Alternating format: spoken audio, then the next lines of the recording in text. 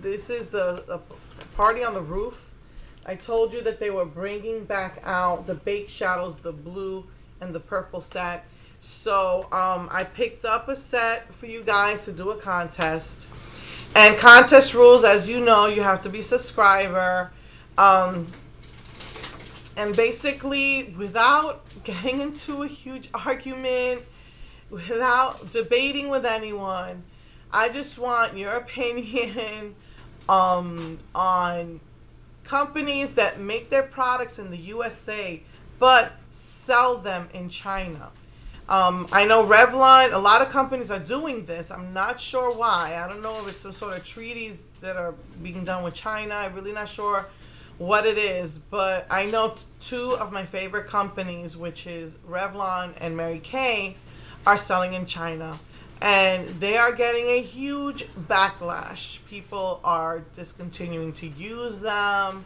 And those are like my two favorite brands, next to like Wet n Wild and NYX. So what's your opinion on that? Because like I felt like if they're made in the USA but sold in China, then are they, they don't test on animals in the USA. But in China, I hear one woman told me that in order to sell in China, it must be tested on animals.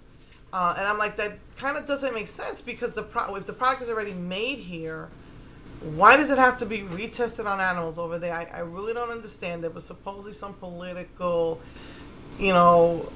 financial thingy.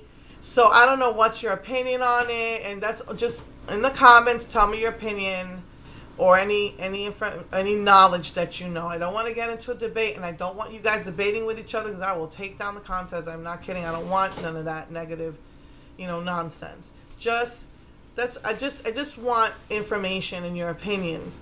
I will, again, through random.org, somebody will win this. So just, what's your opinion on it? If you want to just make it simple, will you still buy from companies that make their products in the U.S. but sell in China?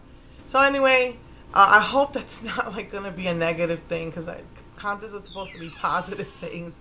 But anyway, and that's all you have to do is just make a comment. Again, you must be a subscriber, and it'll run for a month, and one person will win these. I know some people say they don't have Walgreens near them, and these are Walgreens exclusives, and it comes with a mascara. So, all right, so that's that, and it'll end in a month. Be a subscriber. What is your opinion about companies that make their products in the U.S. but sell in China?